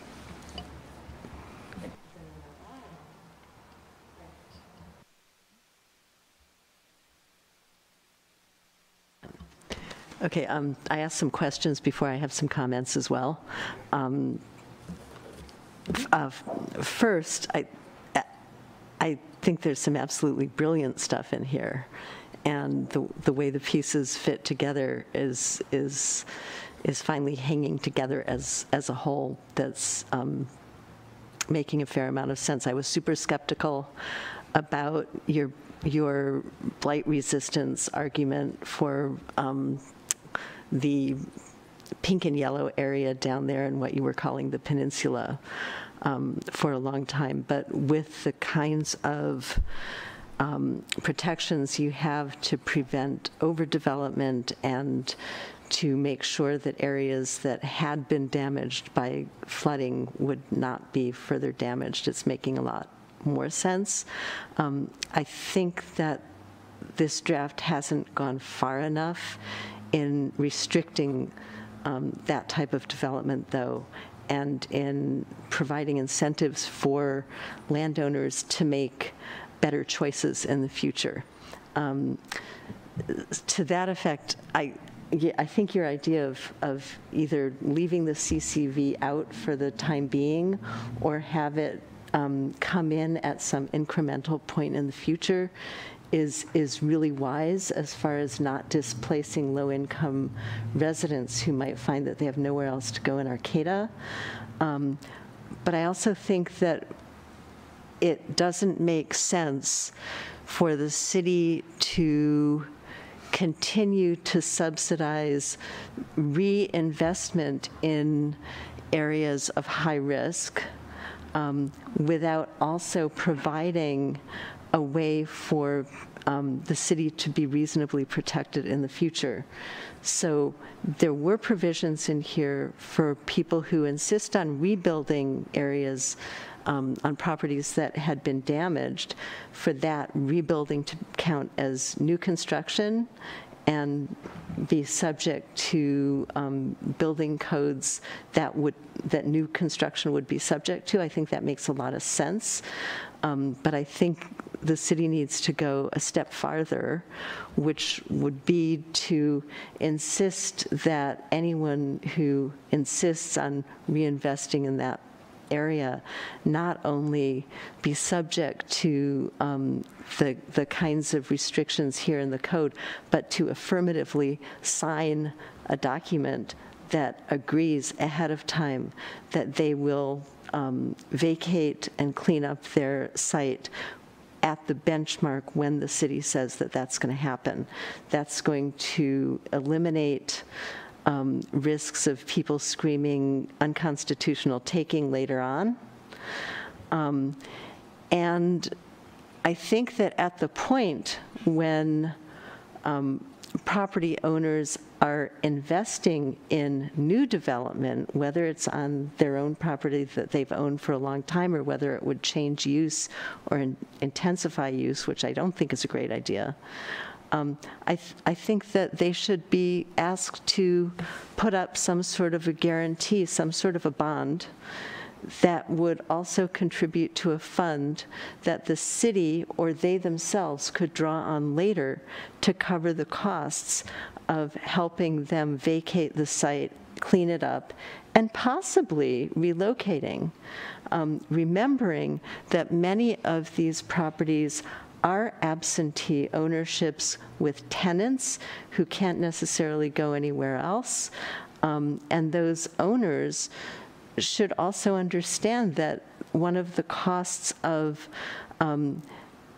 having a profitable investment in a risky area, an area where the city is subsidizing their continued decision to take those risks, will be to help provide for the eventual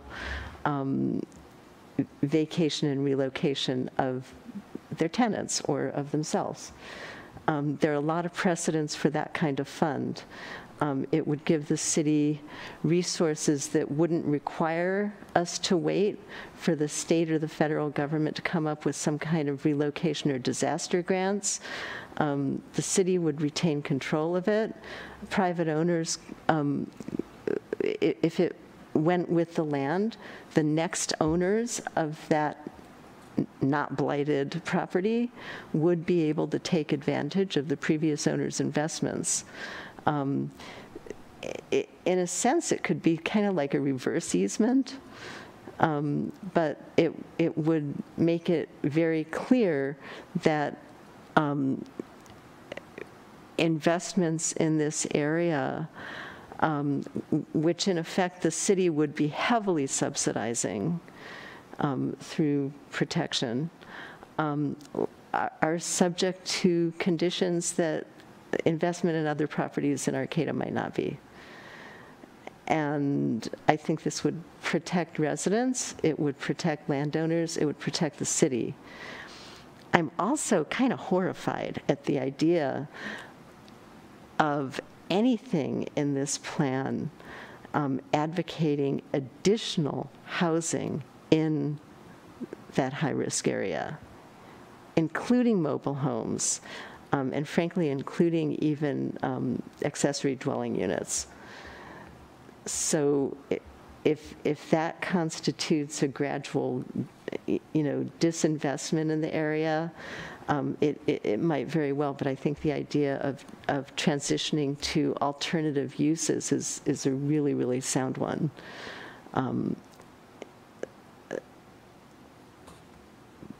I like the idea that there will be opportunities for continued use in those areas. I don't like the idea that the city may end up holding the bag in the end for owners who have chosen to take risks when they had other choices. So I want to protect tenants. I want to prevent blight.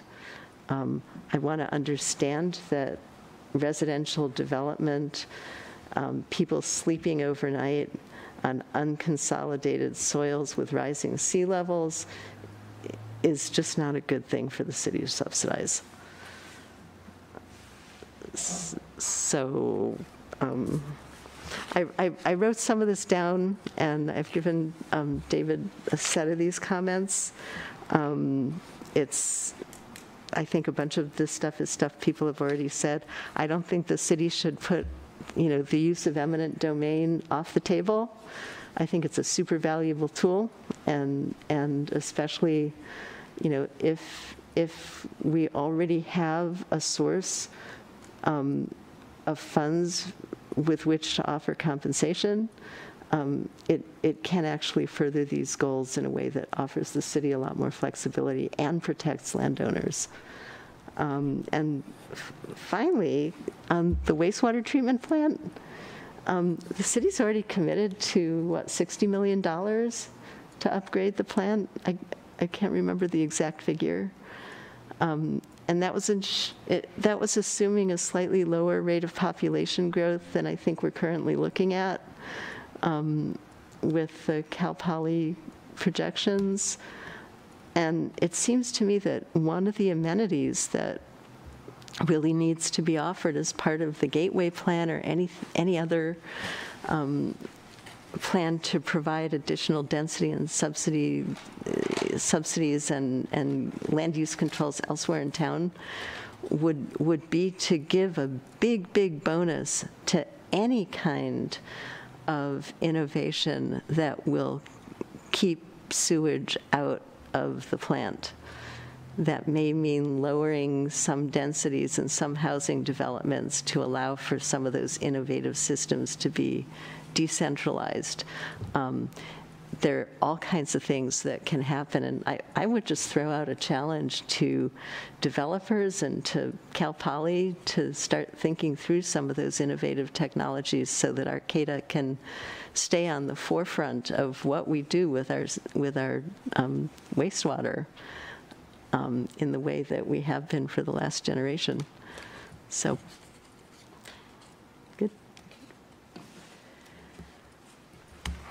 Who else had questions? Somebody else was raising their hands. Was it Commissioner White? Am I allowed to say bravo? That's brilliant. I really appreciated what you put forth there, Judith. I think that's an excellent solution of putting together a reserve for developers in that particular area so that the city's not left holding the bag, and those folks that are underserved or in a socioeconomic status that if they do get displaced, there is a way for them to, there's a saving grace. There's something that's going to be there waiting for them, and cleanup so that the city's not also. So if they do choose to stay, that there's a way to deal with that. I was just wanting to know, is there a map, or can you show us a map of the local coastal with the gateway and what that might look like as far as if there's any conflicting? I'm sorry, was the question, can I show a map of The local coastal plan and the gateway and how they might fit together and where there might be some overlap? Yep.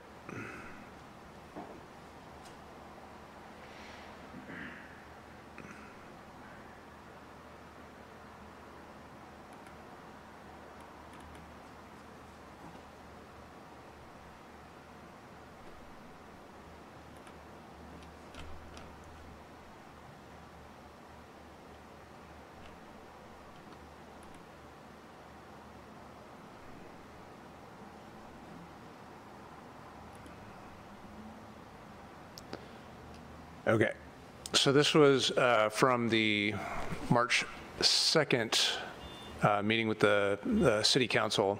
And so again, it'd be a great meeting to go back and watch again. And you'll get a more detailed discussion around how the different areas within the coastal zone, how they interact with our local coastal program.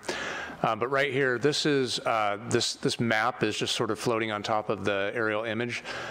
Is our currently adopted local coastal program map, and it shows the boundary in a thick black line with here's the plaza and areas north that are outside the coastal zone, and then the areas that are inside the coastal zone to the south. This little heartbeat right here, EKG, is this zag right here. So that's how it maps over. And this blue line continues and drops down right there. So that's the coastal zone. And this is in the Gateway Area Plan as well. If you look in your Gateway Area Plan, this figure, this underlying figure, which, okay, is not exactly like this. I've identified the areas that are in the CADX zone here, but this underlying figure is in your Gateway Area Plan, and it shows the coastal zone boundary. These areas that are hashed out, so here's just to orient you real quick. Here's the wing inflatables, or the slack, I'm sorry, it's been a long day apparently. The Winkle Floyd property, or the old part of the Beryl District here. Here's K Street right here. There are the two metal buildings on the corner of K, the gas station. So that orients you real quick. The added information that's on this map that's not in the gateway area plan is that this entire zone right here, and then this entire zone right here inside the gateway area is also in the categorical exclusion zone. And so that's an area where coastal development permit is not required if the use is principally permitted. And so it's just important to note, a lot of folks are concerned over, the city allowing principally permitted uses. There are already tons of principally permitted uses, and in fact, in this area right here, part of the gateway area, there's already a precedent and a process in place that allows for no public review of principally permitted uses. So that's how those two overlap. This is the northern boundary of the coastal zone, and this yellow line is the gateway area.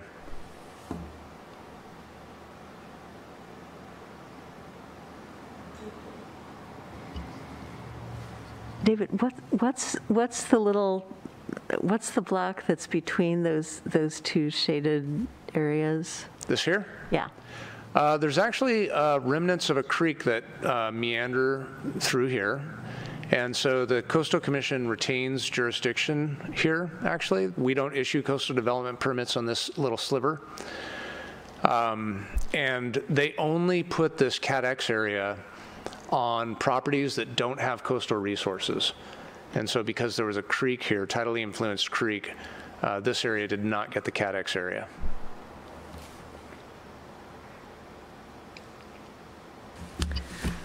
All right, are we ready to move on to our next item? Did you want to take public comment? Oh, is there public comment? If you have a comment you'd like to make, please raise your hand.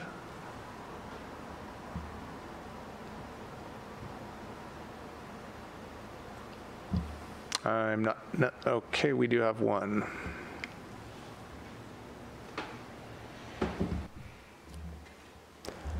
Go ahead, Jim. Oh. Hi, hello Planning Commission this evening, and to the staff. Just one quick question. It sounds like some pretty serious discussion happening with South B, and wondering at what point you might make that more apparent to the property owners down in that area. I realize it's very early in the process and it's very real, and it's something that it would be good for them to understand, and realizing it could happen at different rates, but just the same, just table it to them so everybody's on the same page with it. And that's really about it. I mean, it's good that you're bringing it up because it's really important, and it sounds like everybody should be aware of it. Thank you. Thank you. Is there any other member of the public?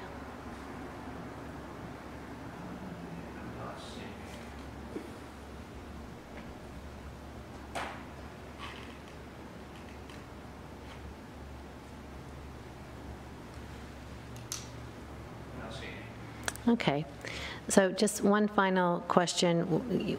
What concerned me is when Commissioner Mayor and you were talking about possibly not allowing property owners to rebuild if their house is destroyed or burns down or whatever, that sort of thing. So that could really hurt the property owner if their insurance would cancel them if they weren't able to rebuild it. So just remember, if that happens, they're going to be losing their total investment. And not only that, but the renters, it would cause blight, obviously. Why would they keep up a property if they're never going to get their money back out of it? But the renters wouldn't be able to get renter's insurance, and there would be all kinds of problems. So we need to keep in mind all of it, the whole circle of it. That was the only comment that I had, that it was alarming to me. In fact, I could just see insurance companies, I mean, you know, insurance rates in California have gone up so high because of fires and whatnot, but even if the insurance companies possibly got wind that this could happen, they could possibly cancel or really jack up those owners' insurance, which they're just going to pass that on to the tenants and possibly raise their rent. So we need to be really walk carefully there so we don't hurt anyone, tenants or the owners. That was the only comment I had. So if we're ready to move on, we have another item, which is an update on the current development projects. Do we have a staff report on that? Yeah, so I was asked by the chair a couple of weeks ago to bring forward a presentation on current development projects in process. And I am hoping that I will have access to the list that I have for you for that. I haven't ground tested this, and when I put that on the agenda, I was thinking I would be at my desk. So let me see if I can navigate to this. But basically what we've done is we've gone through and we've looked at building permits that are in process that haven't been approved, building permits that have been approved over the last year, and then I believe we have a short list of projects that we know are coming forward to the Planning Commission. So give me just one moment while I try and pull that up.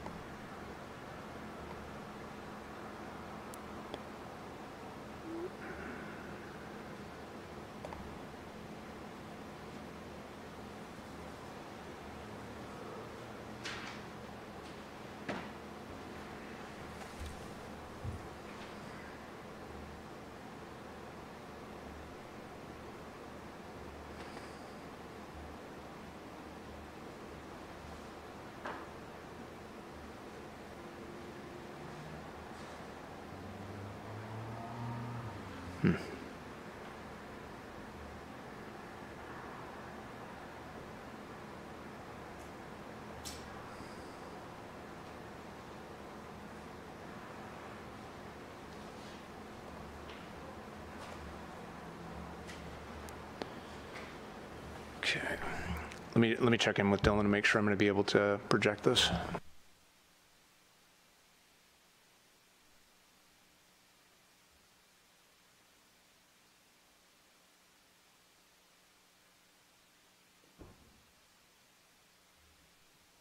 So this will not be projected per se onto this monitor, but you'll see it on your screens, and you'll see it on these screens, and the public will be able to see it. So.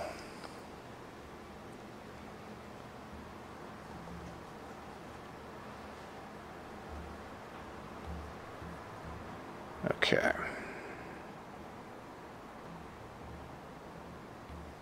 This is a truly hybrid meeting. We're using all of the various resources we have at our disposal. Okay. Okay. So what I have before you here is the list of, let me move this out of the way. This is the list of projects that are currently in building permit review, and they are pending approval. And so I haven't included every single building permit that we have, excuse me, because the you know, there are literally hundreds. What I've done, because I think the request was mostly around like new, you know, residential development, is I limited the search function to just new residential projects. And so what you have here is the date they applied, the permit number, where the project is located, and what kind of project it is. And so, you know, you'll see we've got, you know, several second units going in, new ADU. Different people type these in with different, you know, descriptions, but basically, permit existing second unit is the same as ADU. New single-family residence is new SFR. We have some duplexes coming in, new second unit ADU. new single-family residence with attached garage. So you can see the vast majority of these are accessory dwelling units. We have, one of the things that I noticed when I look back on this and also on the projects that were permitted in the recent past is that we have literally an explosion of accessory dwelling units going on right now. Once we've compiled data from this year and probably maybe next year, we'll see if the trend continues. We may need to reset our estimates on our housing element based on how much housing we're going to get out of accessory dwelling units. Because we're already, I mean, just with this list that's currently in application, this is like a whole year's worth of ADUs, accessory dwelling units, and these have all come in. Well, some of these have been on the books for quite some time, the ones that are, back to, wow. Is there another page? Is this it? This is it. That's it? Yeah, this is it. And now that I'm looking at this closer, many of these date back to 2021. So these may have stalled. These permits may not be going forward. Generally, we clear the books after 6 months, and some of these are much, much older than 6 months. So there's only one apartment project in the whole list? Yeah, and again, I mean, I would just point to the fact that the available land base for higher density projects has been gobbled up. We've used it.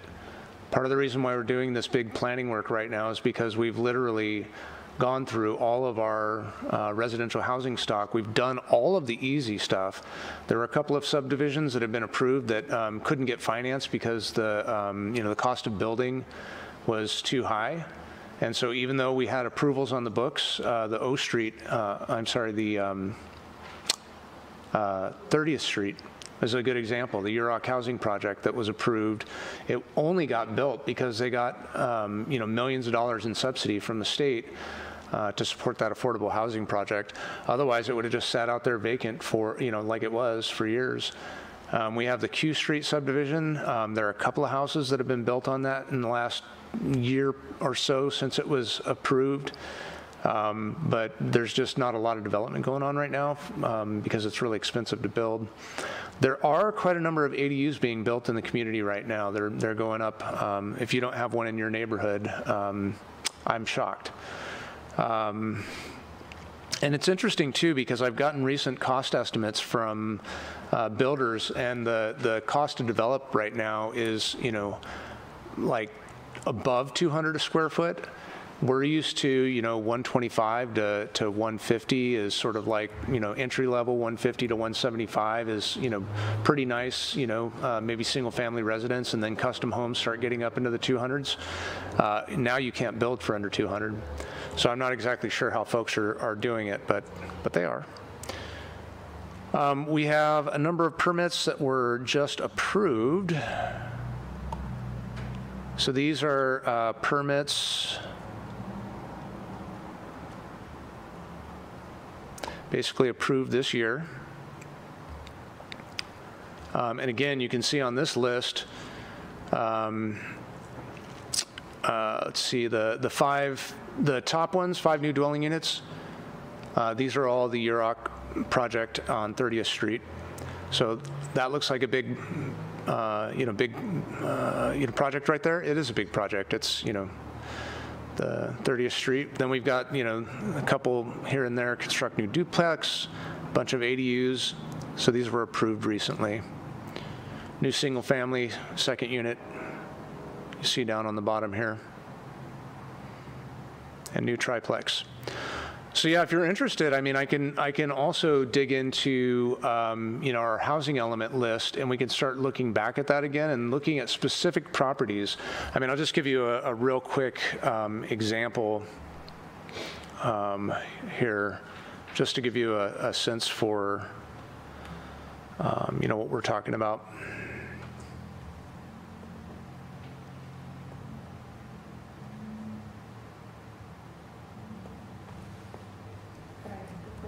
Please, yeah, fire away. So are there any updates on the loan process that may be forthcoming for ADUs? I am still working. I'm trying to get a meeting with Eureka staff to talk about maybe combining efforts and developing a program that could be used in both Eureka and Arcata, or a similar program in both Eureka and Arcata, but we haven't connected on that yet. But I'm excited about the possibility for it.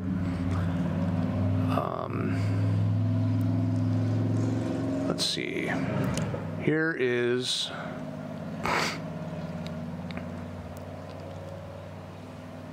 Okay. What are you Share showing my us? screen again here. What are you showing us, David? Let's see. So what I'm showing you here is, this is, City of Arcata, this is Curse Heights. And you can see these properties right here, that are treed, forested properties. Just at the end of the road here, kind of on the northern boundary there. Those are included, so all these properties right here, those are part of the original Woodland Heights, Curtis Heights subdivision. They're remainder parcels. Those are included in our housing element as properties that could potentially be developed. If we were to subdivide those into appropriately sized parcels for the area, we'd probably get 10 houses. But the reality is that it would be almost impossible because of the slopes and the terrain out here to subdivide them. There are existing legal parcels, so theoretically, you could have one house here and one house here on that property. And so single family, second unit, those two properties are counted in our existing housing element list as supporting 4 potential units, single family and an ADU on each one. The likelihood that these 2 parcels get developed anytime soon or potentially ever is really, really low. So we've got a lot of housing stock, a lot of properties in our housing stock that are like this. They're counted, they're possible to be developed, but they're not. Many of them are not really viable. We have approximately 250. This not the exact number, but approximately 250 units on these types of properties that are vacant, currently zoned residential properties.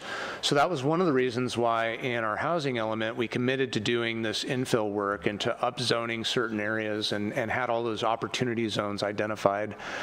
Because yeah, it's really tough right now. And the developers are getting more and more creative. We just recently got a proposal for, let me orient here. Proposal for this project here, sorry, on Westwood Court. So here's, here's Alliance, here's Westwood Court, Janes Creek runs through here. There used to be a nice little shortcut. You could ride your bike through here on your way to wherever. That's been cut off. But there's an apartment complex, pretty big apartment complex on the backside of Westwood Court. Here's Stewart Avenue, just to orient you, and this is where Murphy's is, just north here. So we received a recent application. Planning Commission will be reviewing it sometime soon for, I believe it's close to 100 new units on this property. So really challenging site that, has, existing built environment, just trying to shoehorn, literally shoehorn, projects in. But that's one of the biggest projects that we have going on right now is a proposal for 100 units that's in the planning process. What's the name of that project? I can't remember. This is the Westwood Apartments. Is it affordable? It's going to be affordable housing? No, this is market rate. Oh. Does that site back up onto the land that Danco got their development approval on? It does. This is the Creekside project here, just to the west of this project here.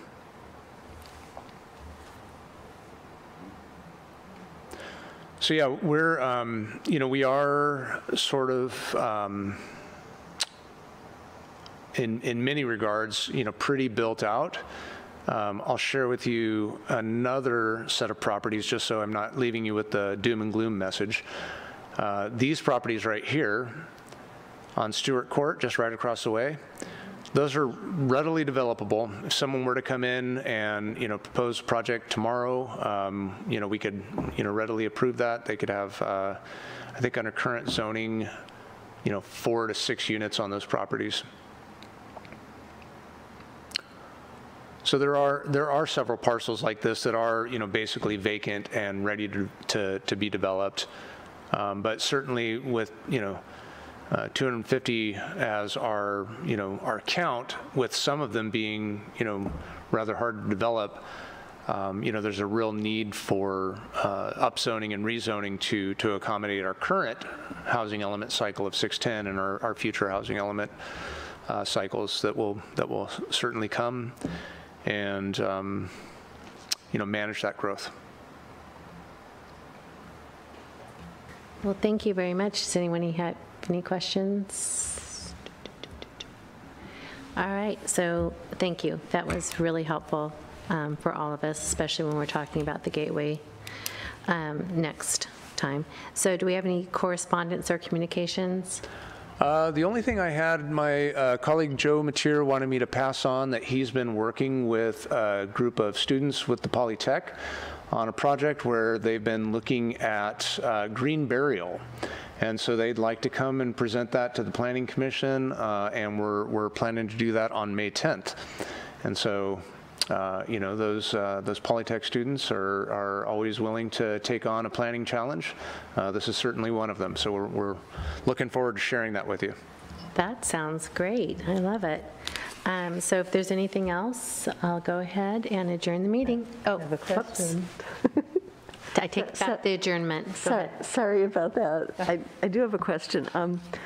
A couple of months ago, I'm losing count of how many meetings, I had asked if the city could give us a briefing on the city's planning and regulatory authority over land that is owned off campus by either, at that time it was HSU, now it's Cal Poly, by the Humboldt State Foundation or by the Humboldt Real Estate Holding Corporation. That was before they announced that they're already looking for a design build proposal for the Craftsman's Mall, and there's several other properties that are also important in that respect. And now that we're kind of at crunch time, and it appears that the university is actually going to select someone to develop that plan, I think the Planning Commission really, really needs to know where the city stands legally on those types of properties. So if there's any way that we can get a really good briefing, possibly from the city's legal counsel, that would be very helpful. When I was looking into it, there are all kinds of links that separate those landholding entities from the university that's actually controlled by the California State University's legislation, and they were set up deliberately to shelter those entities from those laws. And so it's super confusing for a non-lawyer to try and unravel exactly who can claim that they are exempt from the city's planning and regulatory authority on which land. And that's something right now I think we really need to know. Also, if they are exempt, are there any ways that the city can actually have a very direct influence and effect on decisions about that land? Is there any idea when that might be coming to us? Yeah, I am still trying to prepare that, and then also coordinate with HSU to have a representative who can speak to the Planning Commission as well.